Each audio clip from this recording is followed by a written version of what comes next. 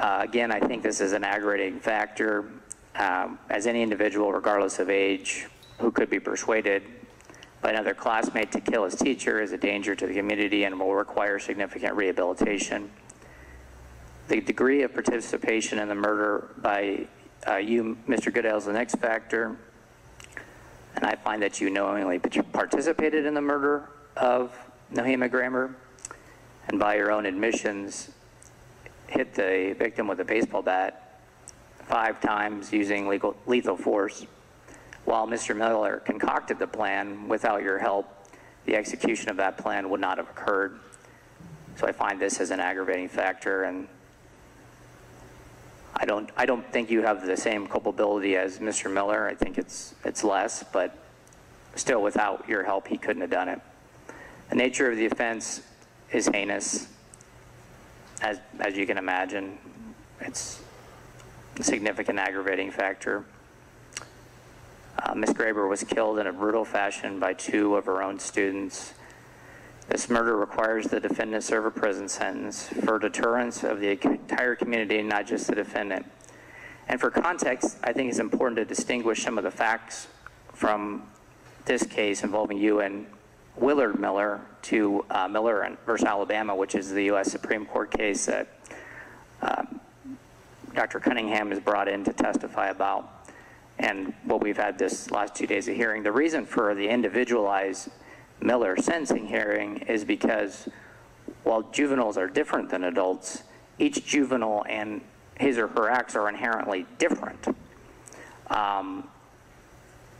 So I don't think, I am not comparing you just to a lump of defendants that have had Miller hearings. Miller versus Alabama involved a 14-year-old defendant who assisted another juvenile in a robbery that resulted in a shooting. The defendant in Miller versus Alabama did not fire a gun or swing a bat. In a 6-3 decision, the United States Supreme Court found that the 8th Amendment ban on cruel and unusual punishment prevented automatic life without parole sentences for juvenile offenders. That's why we're having this hearing. And subsequent 4-3 Iowa Supreme Court cases went further to take away the district court's ability to sentence a murderer under 18 to life without parole.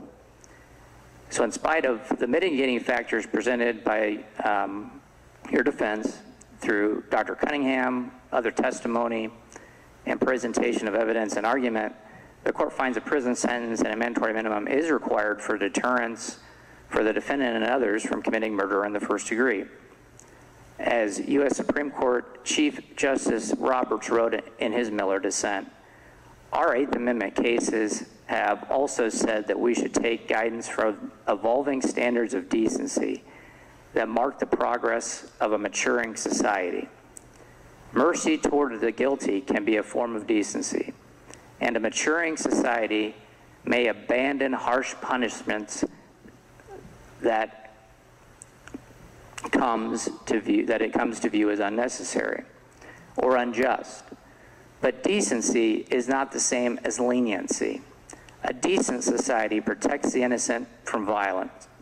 A mature society may determine that this requires removing those guilty of the most heinous murders from its midst, both as protection for its other members and as a concrete expression of its standards of decency.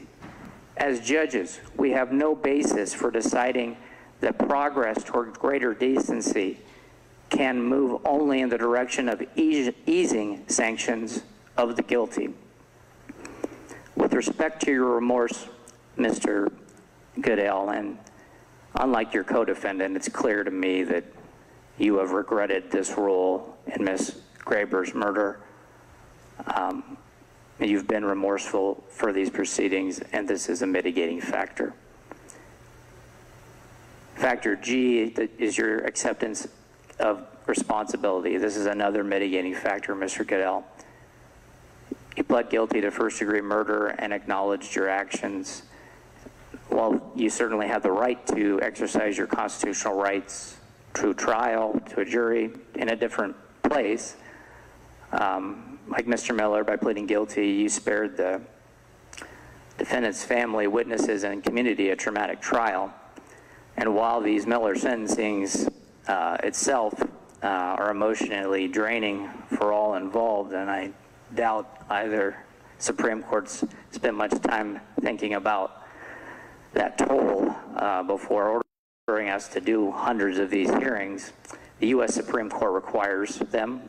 You're entitled to it. And I certainly am required to do my job, and your attorneys have done their job very well in presenting evidence. Regarding the severity of the offense, which is factor H, including any of the following: the commission of the murder while participating in another felony, a number of victims, and the heinous, brutal, cruel matter of murder, including whether the murder was the result of torture. I mentioned the offense is heinous, unusually heinous and cruel, by stalking Ms. Graber and repeatedly hitting her with a bat.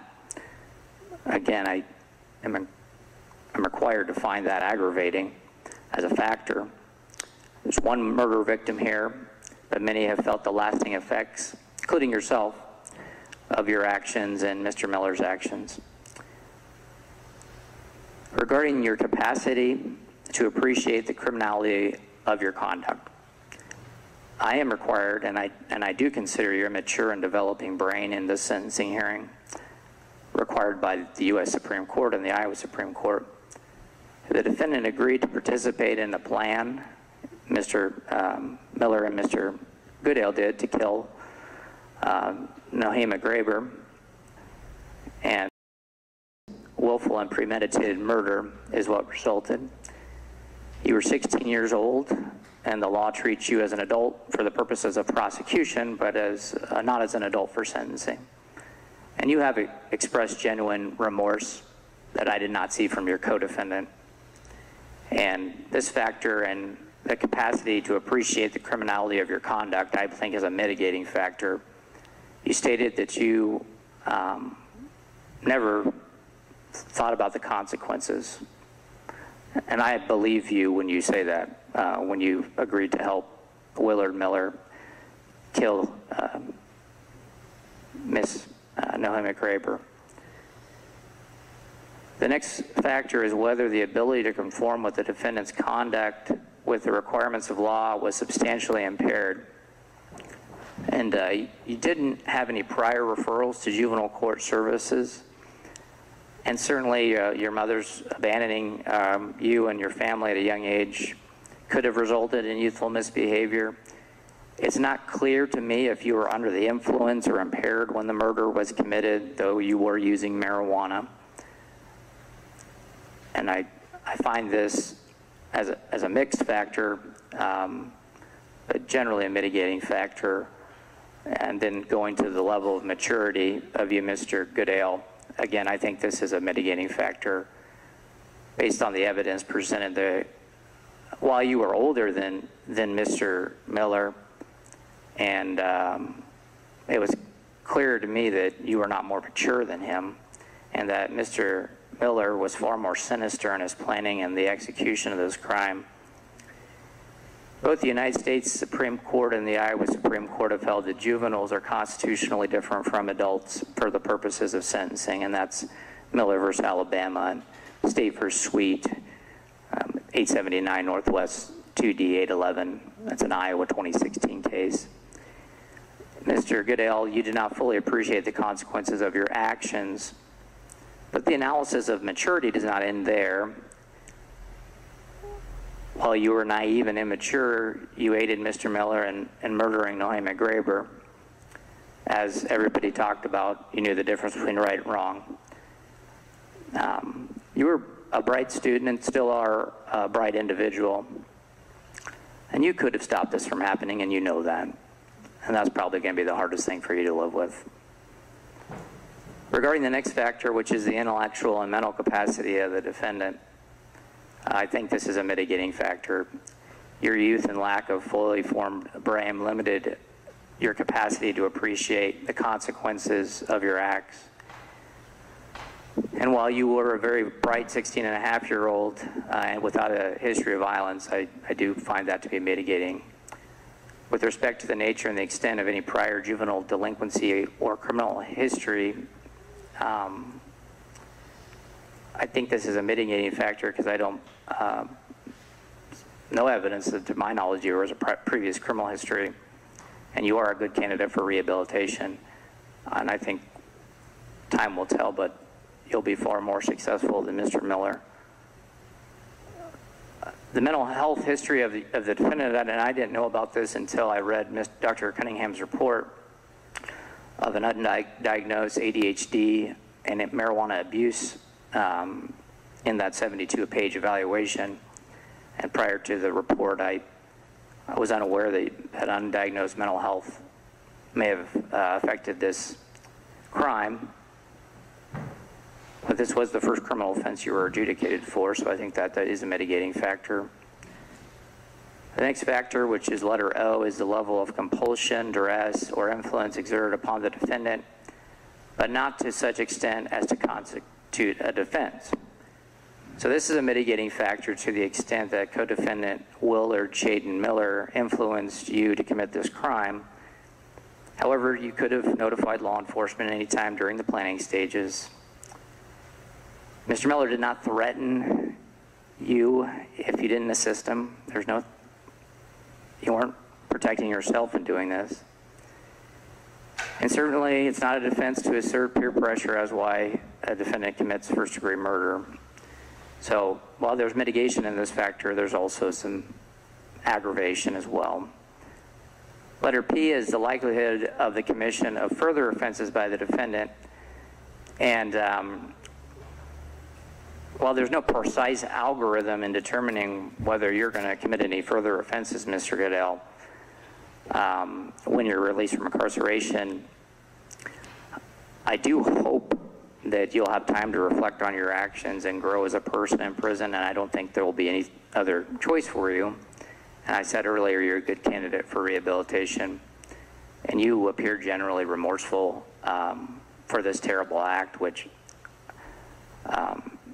is refreshing compared to the last sentencing, though it's just brutal for everybody to have to hear about this again. It really is, for everybody.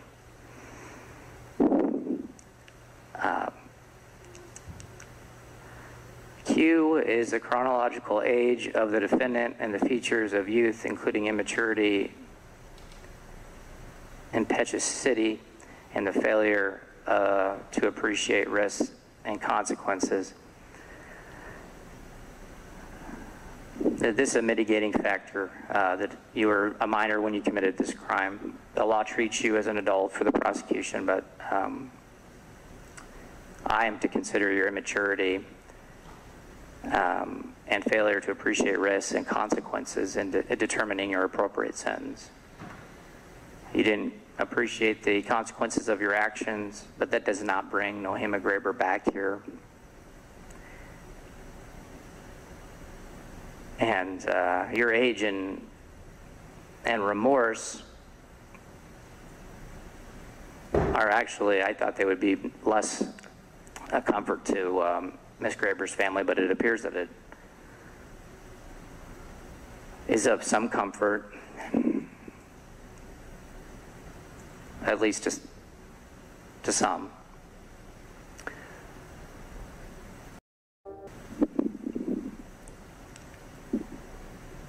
With regard to the family and home environment, with your circumstances, Mr. Goodale, and again before this week, I didn't really know much about that.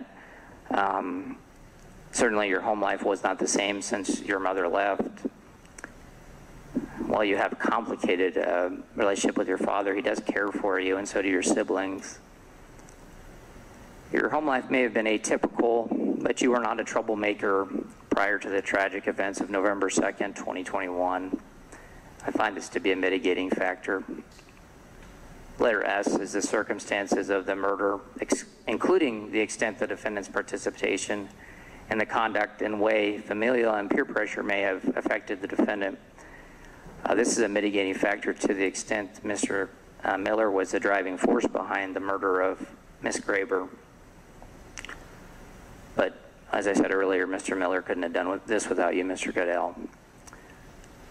There's no family influence on the murder. In a perverse way, you did feel peer pressure, but this was not cheating on a math test.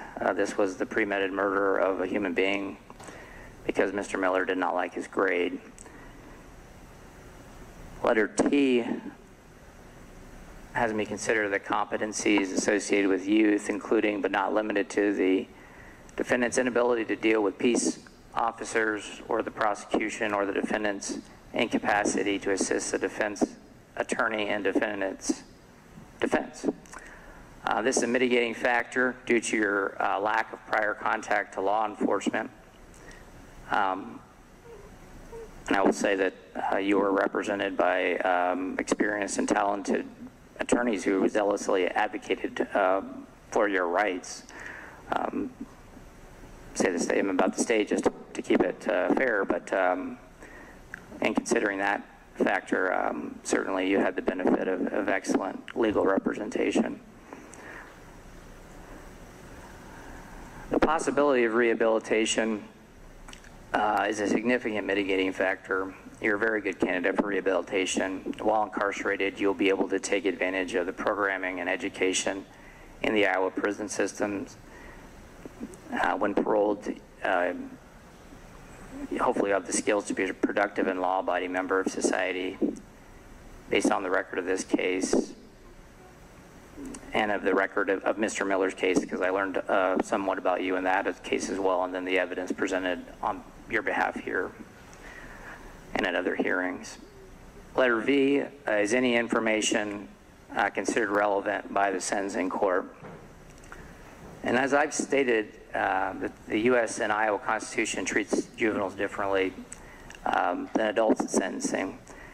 I think this was mentioned earlier, but if you had helped Mr. Miller 18 months later, you'd be in prison for the rest of your life. So hope that is not lost either. I believe the bedrock of our criminal justice system remains the same, and it's deterrence and rehabilitation. And I've considered your youth and developing brain, along with your intent and actions, which I think were cruel. In State versus Majors, which is a 2020 Iowa Supreme Court case, 940 Northwest 2nd, 372, Iowa Supreme Court Justice Waterman wrote that, quote, "Our earlier opinions have been criticized for running the risk of making it difficult, if not practically impossible, for a sentencing judge to ever impose a minimum term of incarceration. Yet, as we indicated in Roby, mandatory minimum sentences are permissible. While there is a presumption against mandatory terms of incarceration for juvenile offenders, we have expressly upheld, even commanded, their use if the court concludes that sentence is warranted after consideration of the factors." And Mr. Goodale, I believe because sentencing judges are in a unique position to deter homicidal and other violent behavior, while it may seem natural for a judge from Iowa to punt, in this case to the parole board, I don't think the parole board is adequate in its function that I have and the obligation and the oath that I take to protect the community. And I believe judges at the district court level and the trial court level are much better positioned to order criminal sentences than the parole board. Court finds, based on the nature and circumstances of this offense, along with the 25 required factors I'm required to consider in sentencing a juvenile for first-degree murder, the defendants shall be sentenced to life with the possibility of parole after 25 years. This sentence is permissible under current Iowa law. The presumption against mandatory minimum sentences has been rebutted by the nature of circumstances of this case, and it represents the appropriate time of incarceration based on the defendant's premeditated murder. Count 2 of this case will be dismissed pursuant to plea agreement. Mr. Goodale, do you agree to pay the dismissal costs on the conspiracy charge?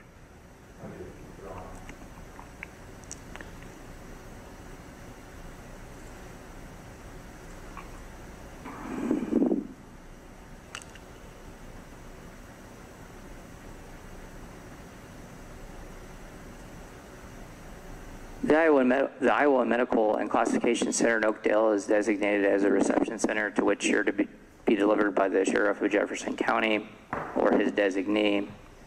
Again, you're given all credit for time served on this charge, including any juvenile detention center time. You do have the right to appeal your guilty plea.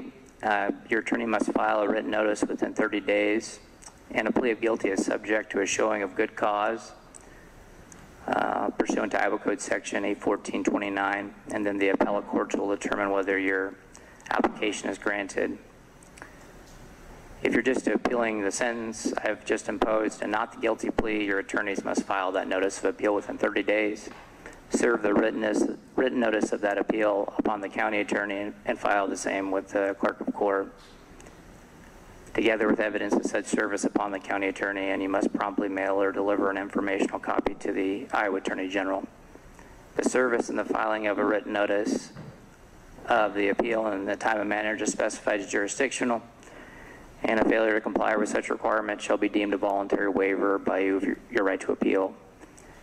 You may be entitled to court-appointed counsel to represent you on an appeal, Mr. Goodale, in preparation of a transcript of the proceedings that we've had in this court at state expense. Judgment accordingly, minimus accordingly, bond and appeal is hereby fixed the amount, no bond. Counsel, do we need to make a record on anything else? Nothing else I can think of, Judge. Wish you luck, Mr. Goodale, and I hope everybody else in this room can heal as well. We'll close the record.